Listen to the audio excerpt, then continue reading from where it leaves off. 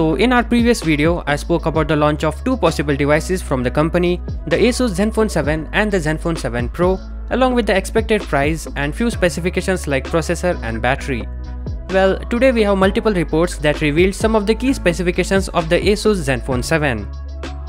The Chinese publication Rimizu have found some of the specs from the kernel source of Asus ROG Phone 3. They both share the similar chipset. As a result, they share the kernel source code too. Firstly, the chipset used in Zenfone 7 is in line with the rumors, that is Snapdragon 865, whereas the Zenfone 7 Pro is supposed to get the Plus version. Speaking about the display, we have a bad news.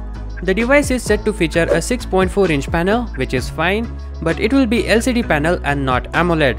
What's more is this is just a 60Hz panel. By now we have come across so many mid-range phones with lower price tag having 120Hz LCD panel. Asus could have gone at least with OLED 60Hz, which would be fine, but this is just unacceptable. That said, because of this 60Hz LCD panel, the price would definitely get affected. The fingerprint reader will either be on the side or on the rear panel.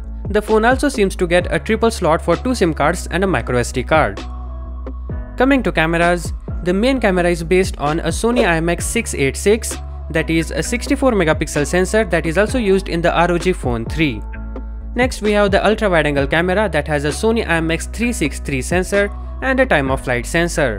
Overall, the Asus Zenfone 7 is shaping up to be very similar to the Zenfone 6. Aside from the upgraded chipset and main camera, they are mostly the same. All said, with just few days left for the unveiling of Zenfone 7 series, we don't need to wait too long before we get complete idea about these handsets.